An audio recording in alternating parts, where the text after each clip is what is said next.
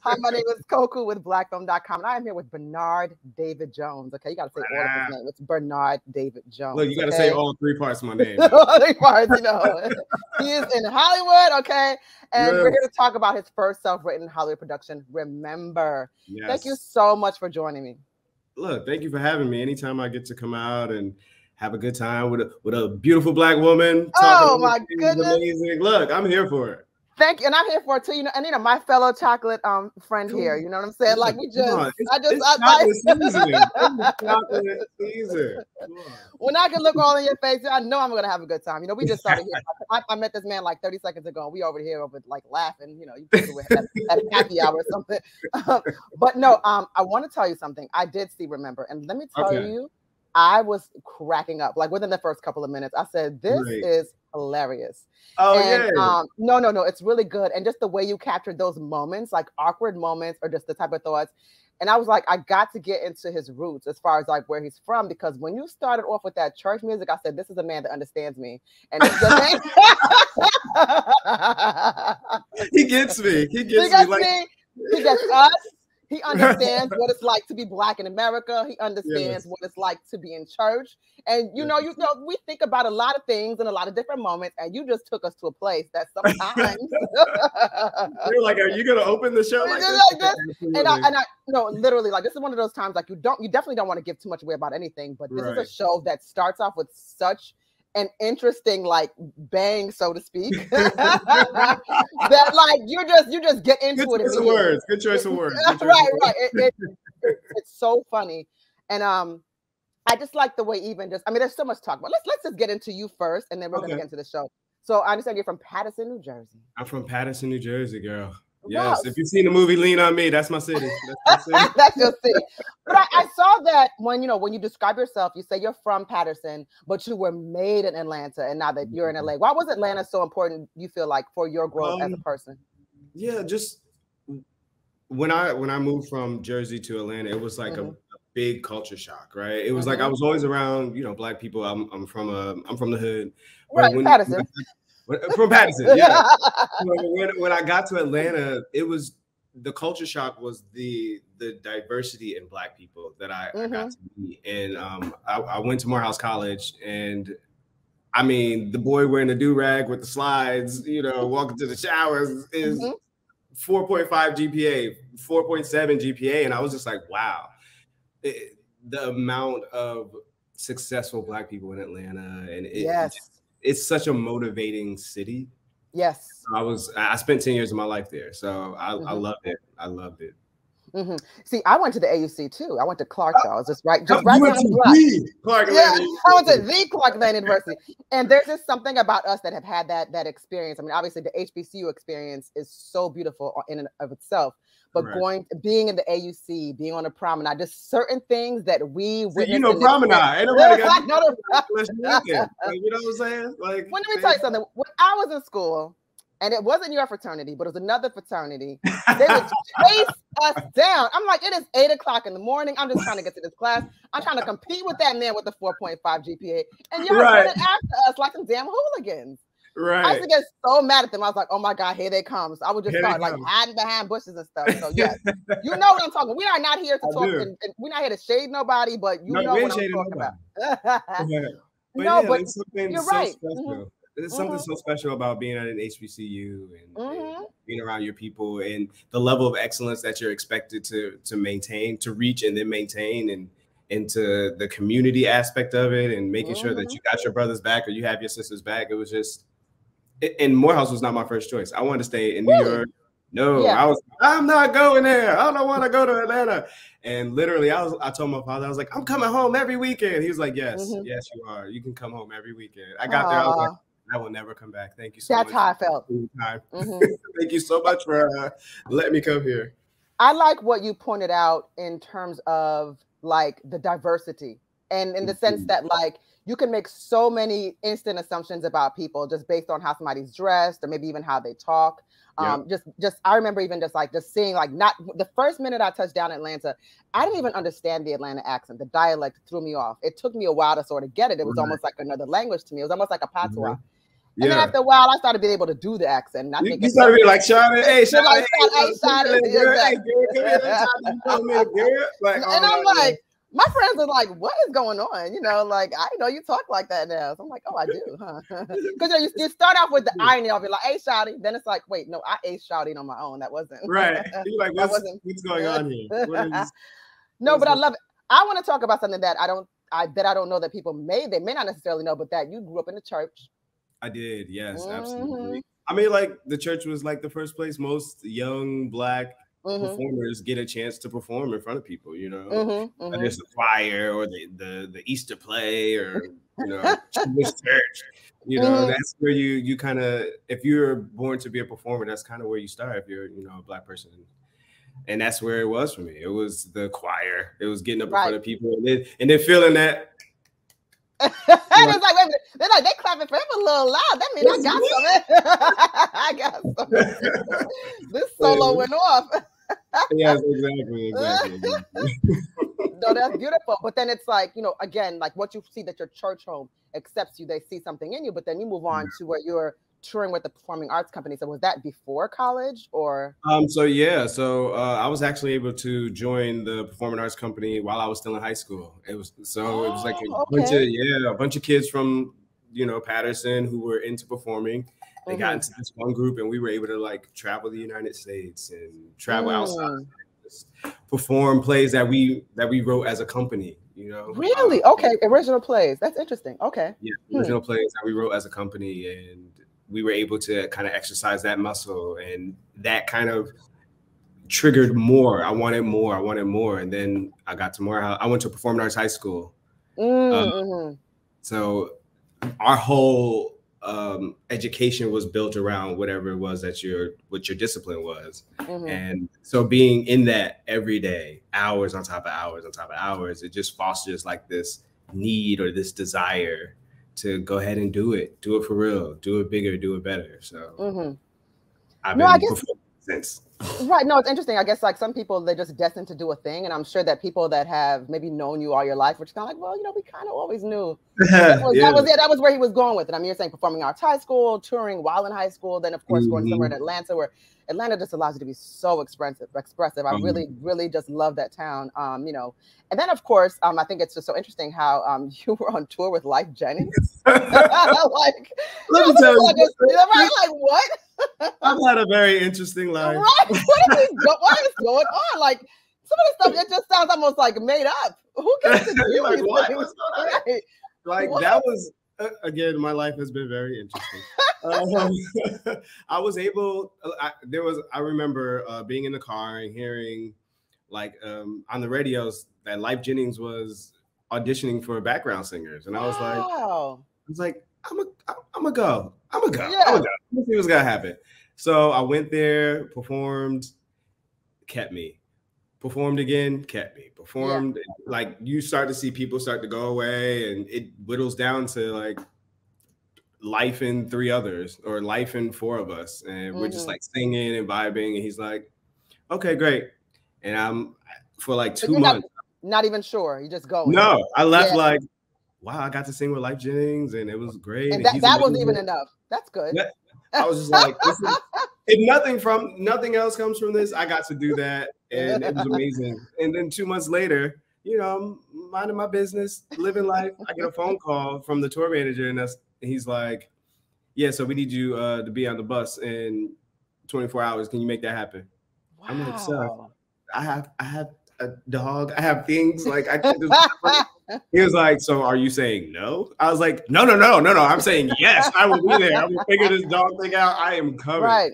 And so that was just, oh my goodness. I got to travel all around the United States, singing with Life in all these types of venues, from clubs to big concert halls. We were able to travel outside of the United States, flying places. Wow. Yeah. And it was like, you kind of see it in the movies on a tour bus, all the people stacked to a tour bus, and like that was my life for a few months, and it was like, it was amazing. It was amazing. So how would you compare that life in terms of being on tour and just kind of like sort of living out of your suitcase? I mean, you get to see beautiful things, but again, those are like a couple of days in one place, and then you're just sort of, you're not really connecting with places in the same way. But is that still would you prefer that, or could you do that long term again? Or I don't think acting kind of, yeah. Yeah, I don't think that's that. I'm look, girl. I've grown a couple ages since then. These bones don't fold up on cotheads the way they used to. So I think that was an experience for its time, and it was great. And I had a great time. But like acting, that is what my passion. More than just acting is like creating my own content. Like that is where I am now in my life, and I enjoy singing. I still sing in the shower with my dog, you know. Annoyed, but you know, whatever. He's my biggest fan. So I still sing. I love music so much, but this is right now. This is right now. You know, it's very interesting because Bernard, as I'm looking, Bernard David Jones. Come on, say everything.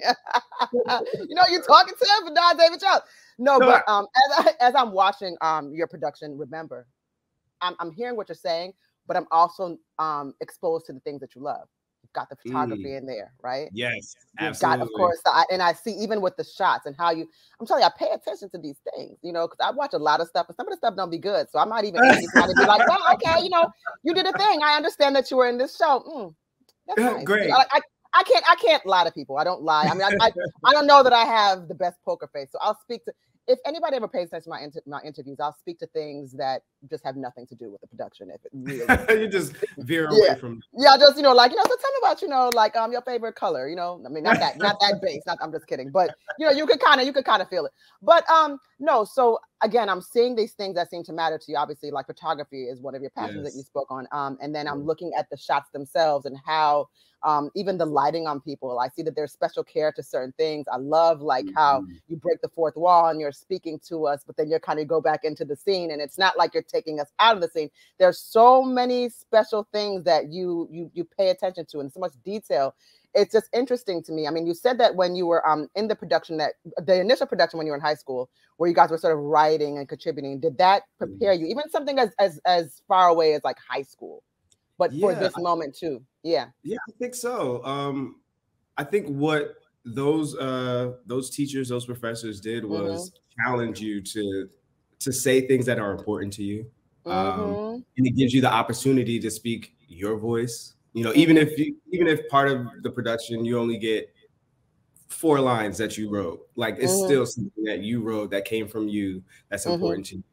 And being challenged in that way from an early age, I was like, okay, I like this. And writing has always kind of been around because I always knew that I wanted to be, on top of being an actor, I wanted to be a creator and create shows, create opportunities for all my talented friends to come and play. So I always knew that that was a part of my purpose.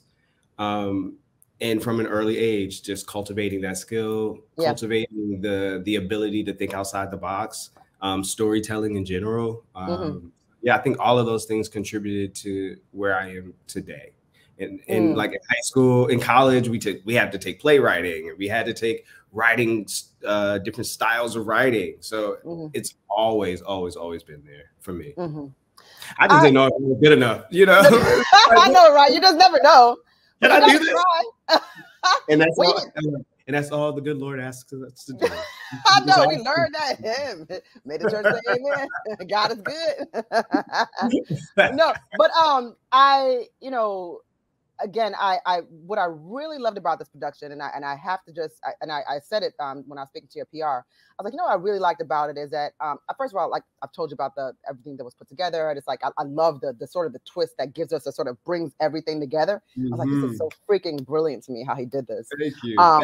But I know I loved it. But what I really, really love is the attention that you pay, and in terms of like normalizing these really healthy friendships. And it's just like every person is completely different. They're dealing with something different. I mean, there's lighthearted things too, but it's not like making a mockery of anybody's sexuality. When there's there is a conversation where we are talking about something where somebody is sort of grappling with, you know, how they present to other people. But it's not, we're not making a spectacle of the person. It's actually a very realistic scenario. And I think you paid great attention and care to that type of situation. And I think that a lot of people will love watching the show because not only will they be able to relate, but they'll be able to understand how it can be for other people that may be living with, you know, that type of maybe secret in some senses. I love it. For me, when I wrote it, it was all about, one, we're not here to teach anybody anything. No, right. To show up at this time in these characters' lives, drop in and enjoy the ride. Yes. Like the biggest thing for me. And also being authentic. Like, this is my community. This is my love letter to my community, to my friends, people I've met, you know, social groups that I've hung out with. Like, I was just like, this is what we deserve, something that we can watch and see ourselves and feel good about the images that we see, you know? So authenticity was super important. And I wanted it to feel like these are just friends, like normal people just living their lives. Exactly. With all the things that we all deal with, heartache, love, confusion, life's ups and downs. Like, the sexuality is the part that is different, but the things that we go through are generally the same. And so I wanted it to be something where straight people could come and watch and enjoy and laugh. And if you learn something from it, that's great too. And I wanted it for queer people to be like, I see you. Oh, we getting together. We can get together Sunday because Jahi is so stupid. He doing X, Y, and Z. And he should be doing. Like, I want those things for us. Just like we've been supporting shows that have straight male characters leads, straight female character leads, straight relationships. And we as queer people have come up and celebrated and enjoyed. And I just want that same thing for us in this situation. It's just fair. You know, it is fair. And I love it. And just like you said, it's not pronouncing sexuality. Like, I think that what people fail to realize is that being queer in and of itself, it's not the identity of the person. There's so many moving parts, and you know, everybody is a sum of so many things. You cannot just you can't identify someone simply by who they're attracted to. So I mean, I was saying we all have multiple identities that you know, that intersect. That sometimes those identities conflict, you know, and it's just like, it's okay. Like, go see the people, enjoy the people, regardless of who you are or how you identify. These are people that we all can just relate to and enjoy. And hopefully you laugh because you. Oh no, it's funny. I'm telling y'all, like, first 38 seconds you on. Like the first scene the first scene is hilarious. I was like, this man, okay, it was so funny. And I'm telling you, people are going to relate. It's like, oh my God, they're going to relate. You know, I saw your Instagram and I wanted to say this. Like, I think that, you know, another thing that's so important is that you are really showcasing Black love. You're loving out loud, you know, and your partner is beautiful. You guys look so good together. Both of y'all look good, you know. I'm just not going to take nothing away from nobody. But no, they look so good, guys. And, you know, I think that, you know, at a time, and maybe you're not necessarily trying to be somebody's role model or trying, you know, you're doing what you know you do well, which is, and you're a very good actor. And I think, you know, that doesn't have to necessarily be stated, but you're very good at what you do. But there are people that are seeing you and you're being very honest in your life. And there's a time when people have to kind of hide. And you're not doing that. And I think what people need to know is that as someone that is, he's not doing this, he's creating his own work. He is a working actor. He doesn't necessarily have to create his own work, but he's choosing to create work that reflects a community that is underrepresented in media, and also working within media, different roles and everything like that. Like, you've sort of tasked yourself with something, maybe inadvertently, maybe on purpose, I don't really know, but where you've become a role model. How does that feel? Is that a little bit of is that heavy?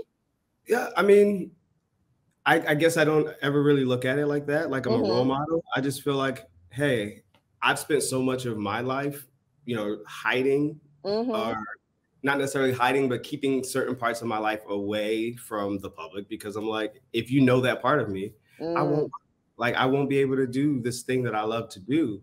So I'm not going to talk about it. I'm just going to put it back. You say, you know, when you're like, oh, but no, you know, your girlfriend, I'm like, oh, you know, I have a girlfriend. Yeah. You know, so I spent so much of my life. And you touched on that. Yeah, exactly. Yes.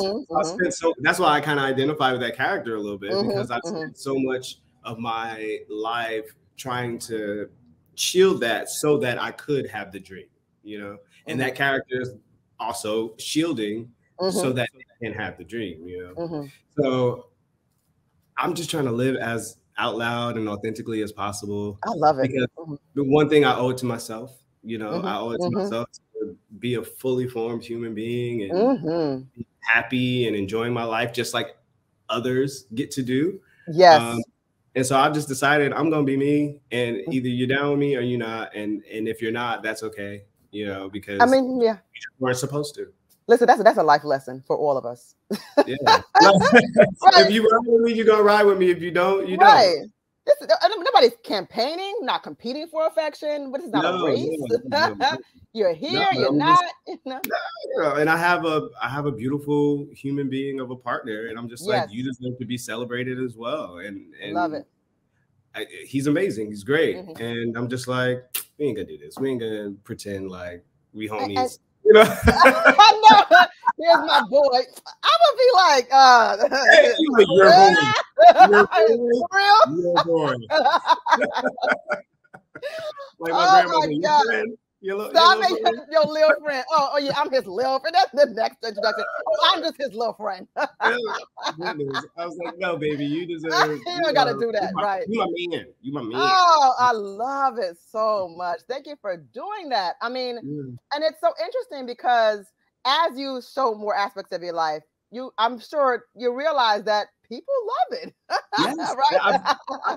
The moment I decided to live authentically, to be myself, to just go be Bernard, things started to happen for me. Like I was like, oh, okay, all right. I was so afraid that I would lose this thing, and I did it, and it created more opportunities for me to live in what I believe my purpose is, you know. And so I was like, yeah, I'm about to live out loud. I'm just gonna be me.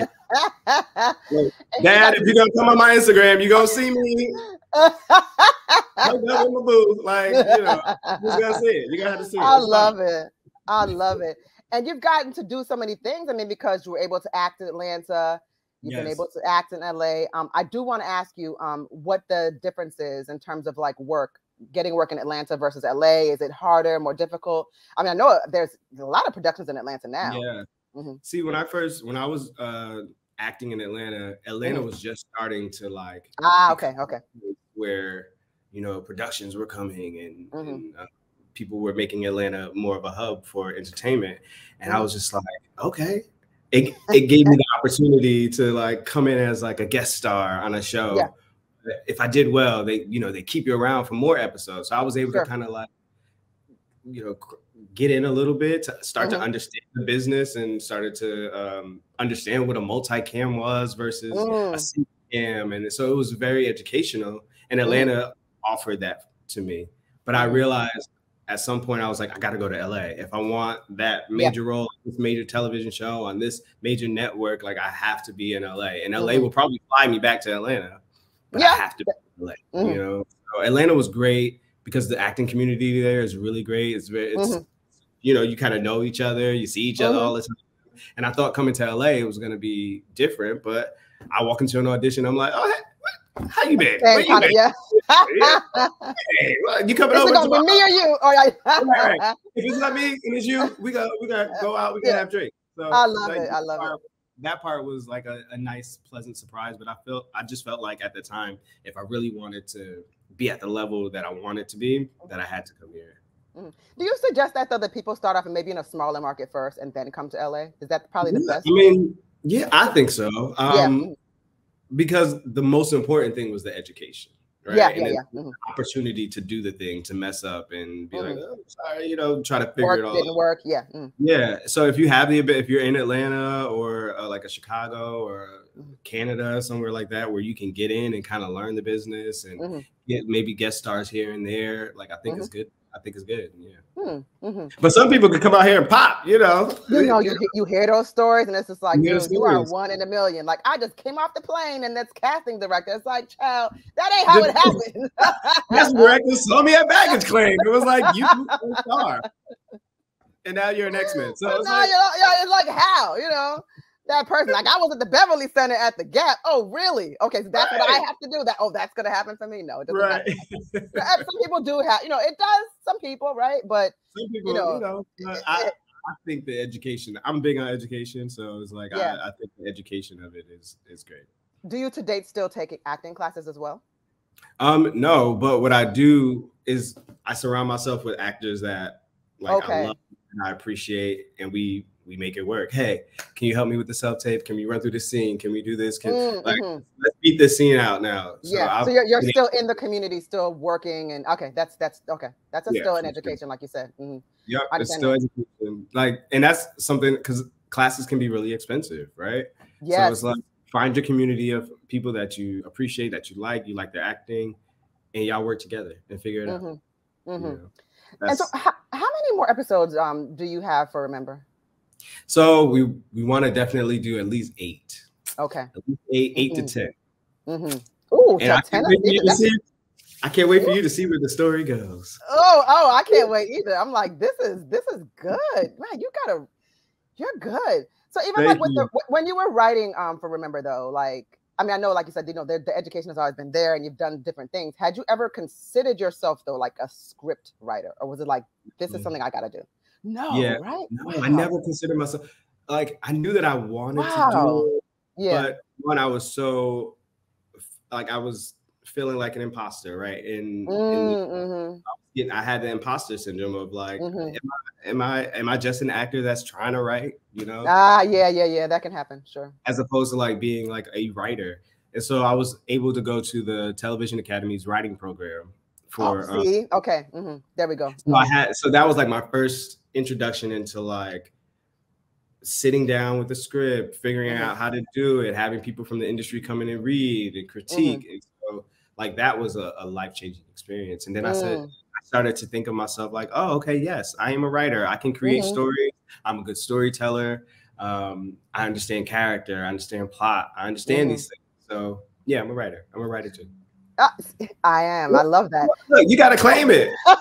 Don't let anybody tell you what you ain't and what you aren't. Look, Bernard, I am a multimillionaire. Done. Billionaire. What you talking about? We already got our house in the hills next to each other. What are you talking about? Exactly. I'll come over to borrow some spice. How you doing? Can you wash the dogs? Exactly. Let me go ahead and swim in your in-ground pool. The in-ground one, In-ground. With a waterfall. We just talking. Listen, but I truly love it, and I'm glad if we can get to 10, I'll be so excited. Exactly. And then things just go so many places, because once people get invested in these characters, like maybe then it'll be like, well, what about the movie? You know what I mean? Like, it's just so many things. Look, oh God. Put it into the universe. Universe, are you listening? He's good, but I'm so glad that you said that you were in the writing program, because I think that a lot of times too, like when we get these big ideas and how we want to cultivate them and what we want to do, a lot of times what people don't understand is that, things that don't just kind of happen out of thin air, like somebody that's really ambitious and that's really dedicated and really wants to know, is willing to grow and willing to sort of sit back and learn. And the fact that you were able to go to this class and not be, and have the humility to be taught, especially when you've come so far within your acting, I think that speaks a lot about your character, and that's a lesson that people need to learn. Like, come on, guys, like you got to sit down and take the information. And there's someone that's been doing it before you. It's yes, it's okay. Yeah, it's okay. Yeah. Yeah, like I'm a student, so I love learning, and even through the process of making Remember, there were things that I didn't know.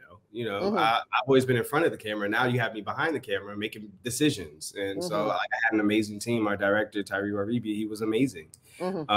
Producers, Hosea Sanchez was also a producer on it. Shout out to Hosea. I know who that is. Hey, Hosea. As well as, I call her my superwoman, Jim Little. And I learned so much just from watching how she was able to organize things using computer programs I never heard of. And now I'm putting in numbers and trying to figure out, negotiating. Hey, can we do it for $100 less? Like all of those things that you don't see. Learning on the job. Just walking around. Hey, can I get a discount on that? No. Okay. So, this is not the flea market, is it? Production. It's not. Oh, damn. I'm sorry. It's important to me to be a student. Yeah. To be a student of the craft that you're trying to master. So. Now, beyond your baby here, what are you working on as well? Is there anything else that you're doing outside of this, as far as your acting? So I am still writing things. Can't talk about it just yet. See how it goes. See, nobody even wants to tell me. Nobody wants to tell me anything. I'm writing things. And so like that's where I am right now, just kind of building the slate of my production company, Black Boy Joy. and we got things coming. Love it. I love Black Boy Joy. But, you know, I was going to ask you, though, are you now comfortable where you'd even be willing to be a writer on a television show separately as just a writer? I don't know. And that's the other thing about the business is like you have people who write shows for themselves and things, but then you have like staff writers. It was like, how do I write in somebody else's voice? I don't know. You know? But maybe. Yeah, sure. Maybe. Wow, it is. This was a lot of fun. I ain't gonna lie. Yeah, I had fun too. I had fun. Anybody that had to go to church had to is a friend of mine. You know what I'm saying? The hands are. Because I used to do my solos too now, okay? Look, I believe you. I see you and your little dress. And I was about to, because you know, I do not wear. I'm a tomboy to the max. Even as a grown woman now, I'm still super tomboy. So you got to throw. I mean, I might wear no, because the last funeral I went to, I did not wear a dress. I'm not gonna lie to you. So no, it's very, it's very. I wore a very elegant pantsuit. You know? I know, no, not that one. The last one I went to, that they weren't an elegant person per se. So it was sweatpants and t-shirts. It was all good. It was totally appropriate. Look, but I'm in sweatpants right now. You just can't see. Yeah. I'm in sweatpants right now, and my Selena t-shirt. Okay, shout out to Selena. But. No, it was a lot of fun talking to you, and I just really look forward to what you have in store. I mean, since you can't tell me, but no, it's conversations like this are very important because you know you really, when you talk to someone where you can learn something from the person and talk to someone where you can know that they can make an impact on someone that may just be quietly just watching and just want to, it's like a teachable moments. There's moments of reflection. There's something to take away from this conversation where they can talk about things. So, like I said, but now if you listen to some of my other interviews, they don't always go like this where, you know, conversation. You know, like it was real. Your hair was so cute, girl. Like something like that. You know, like, that shot with y'all running down. Oh God, that shot was amazing. You can tell when somebody's a little invested and when you know. I mean, I know how to play the game myself, so it's not like I'm not lying. I'm just not speaking to things that I don't want to have to lie about. I'm really happy you enjoyed it. Like no, the whole good. is hopefully to build empathy throughout the world. You know, empathy for our community. And you gain that empathy by representation and not just diversity, but inclusion inside of the diverse communities. Yes. So hopefully we're building some empathy while you laugh a little bit. Good laughs. Yeah. Good laughs, a great diverse group of friends from all walks. They all come together and they all love each other just the same. And it's just like everybody else, like you said. And the themes within the show are relatable. You don't have to be, it doesn't matter whoever you love or whatever. That has nothing to do with anything. It's literally all of these themes are relatable to everyone. So do not, it's about being human, exactly. So do not feel like the show cannot speak to you. It definitely can. And like I said, those laughs, they start immediately. And he's got like, you know, you have this way with how you move the story along where it's just these small little details. Because I watched it like 3 or 4 times just to kind of take it in and make sure that I did. I'm that kind of person. I love it. And so as I'm watching, I'm like, you know, this is so freaking funny. There's just so many scenes and so many things. And like I said, there's these moments. I'll point to like even like the dry cleaners where there's a line that he says where again that's a Black experience, like the reference that he makes when he kind of goes and makes that reference. I'm like, you got to come from a certain place, so, you know, or a certain era, or have parents of a certain era, so to speak, to get that one. So it's like that kind of fun is something that we have that shared experience. So I felt like I was, you know, like I was. That's a good friend watch. Yeah, it's gonna be. That's a good friend watch. Woo! I'm gonna see if one of my local bars is gonna have it on the screen, so you know I can have my friends over. No, it's gonna be good. You know, I love it. I love it. Once again, my name is Koku with blackfilm.com. I'm here with Bernard David Jones. Say all 3 names, okay? What a beautiful human being. I really enjoyed talking to him. This was just like, I feel like I just got some free game right now. You know? Yes. Listen, if I don't walk away out of here writing something wrong with me. Go write it right now. You all are going to love Remember. This is so freaking funny. I mean, he did such an excellent job. You will not be disappointed. And I just can't wait to, I mean, I'm sure a lot of my friends, actually, it's so funny when I went to your Instagram, I was like, oh, y'all already knew who he was. I ain't got to tell you nothing. Like, the hell? You know, it's kind of cool when you see that, like, oh, y'all already on. I ain't got to put y'all on, huh? So that's always good. No, but I love it. And thank you so much for talking to me. I really appreciate it. I feel very, very honored to speak to you. And I know good things are coming. And this man is self-made over here. Come on, look. You know, I just wish he would sing more and not just in the shower, but you know, maybe we'll see. Let him use you. Let him, I gotta get the throat back, you know. Look, but now see, because you know, I